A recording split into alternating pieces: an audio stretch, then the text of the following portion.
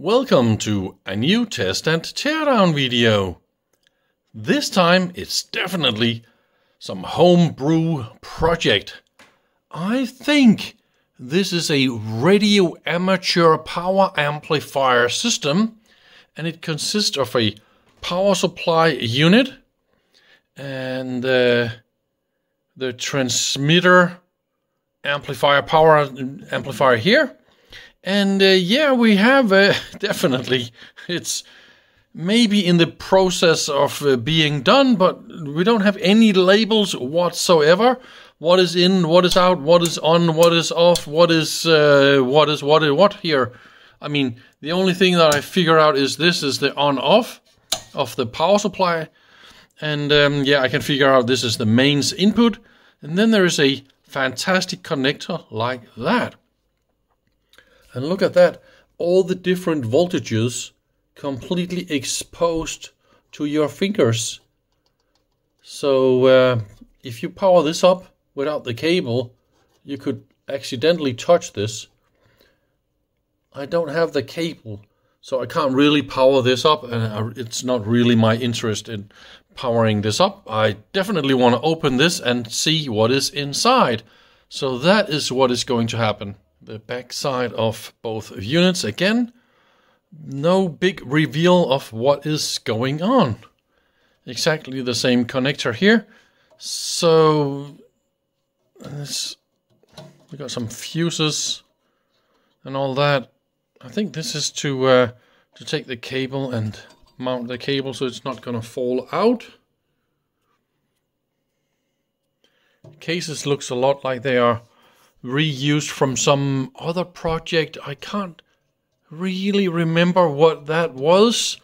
Probably some Stono radio power supplies or something like that, because you can see the mains connector and some multi-connector or something like that. And now we're inside. Yep. An absolutely fantastic tube amplifier for radio amateur use. I think we should start looking at the power supply. That is definitely a beast of the more nice things. It is very, very heavy. Yeah, but I can barely lift it with one hand. I think it's difficult to see how big it is, really. But that transformer here is definitely why it's heavy. But there's also another transformer up here. This one looks like it's all the auxiliary voltages. And over here we have a filter choke for the high voltage, I think. And the 5 gray capacitors, they are in series with 10K bleeder resistors and voltage divider resistors.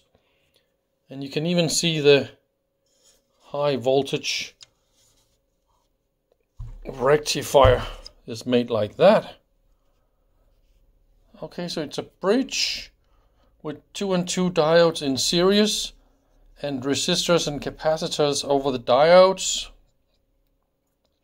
So that would be the high voltage output from the transformer, and they are even using balanced resistors. Oh, look at that. They have been really, really warm. And that will be voltage regulator tubes, probably for some of the lower voltages. And yeah, some more capacitors for all the different voltages. I see some rectifier diodes down there and all that. This looks like it is really, really old. Oh yeah, 1000 micro, 200 volts each. So times 5, that can unalive anybody. And I mean, really, the voltage directly from the capacitors without any relays or protection or anything like that. It goes straight to that connector here. And also, I mean, can you imagine? You could easily touch this, right?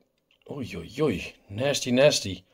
And the capacitors, they are mounted on a plastic base, but the distance to chassis is just too short. I mean, it's barely touching in the left one, and here it's barely touching the transformer down there, and the screws, they go all the way through anyway. I mean, so those screws here, okay, they actually do go into the plastic, and they don't go through. So there was an idea about the isolation, but it's not meant for all that high voltage. And again, the high voltage rectifier, and he didn't remove all the copper on the back side, just so you can have a little bit of spark over. Oh, and again, nasty corrosion on the fuses, classic problem. More resistors and all that kind of stuff. Well, it's not the worst kind of build quality or anything like that, but it's also not the most safe. I would go as far as calling this definitely dangerous. That is what it is. Let's look a little bit on the power amplifier. And well, first of all, you'll see the trimmer capacitor here is a butterfly type, and it's called like that because it consists of two capacitors, and they're isolated from each other, and you adjust both of them at the same time. So it's a little bit interesting, this design. And then we have a very, very cool tube.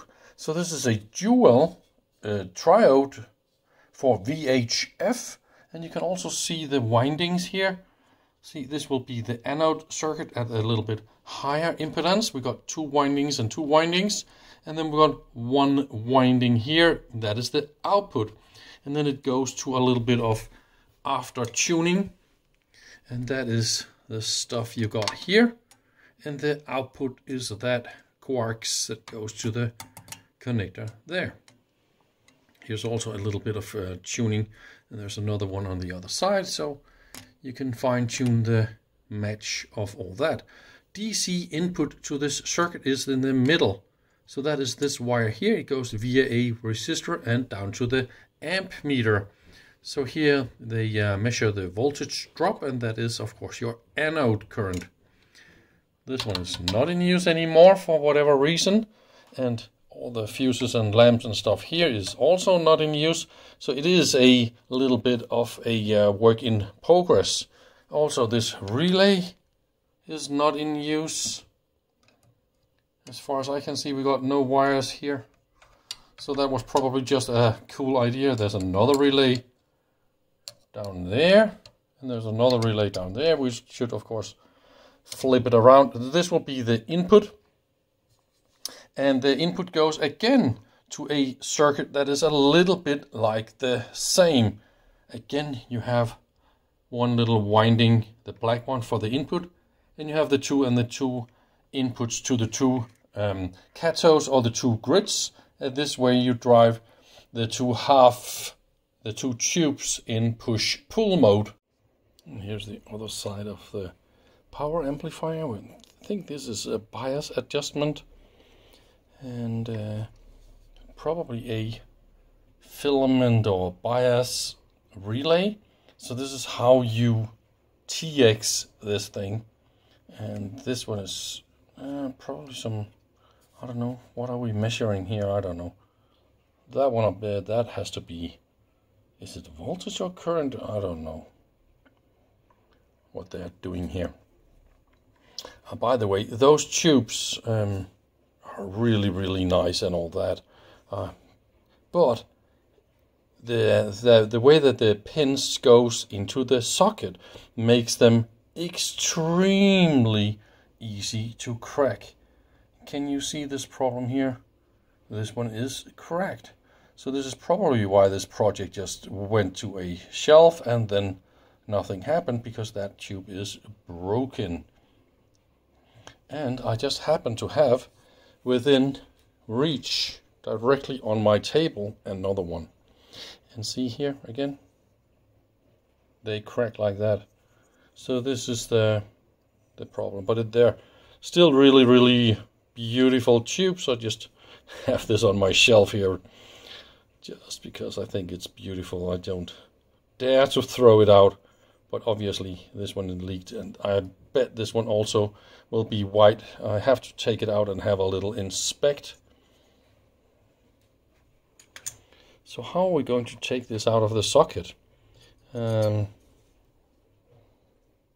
is dangerous, because they, like I say, they go a little bit brittle. So when you grab them real hard and try to wiggle, this is how you make the pins break, but it's also how you make the glass break, and then it more or less explodes in your fingers, and this is how you go to the hospital.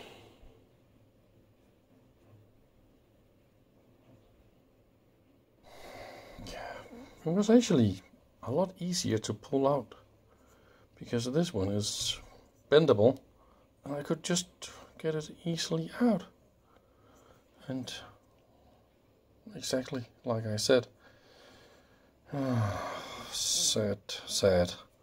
I really wanted to have a tube like this. I was about to be done playing with these, but then it strikes me, the case. I think I've seen this before, I just couldn't really put a name on it. But look at that logo. This is the telephone company logo in the old days, I think, right? So that is where this case is from, some telephone equipment or something like that, right? Well, anyway, I think I'm done playing with these for now. Thank you very much for watching.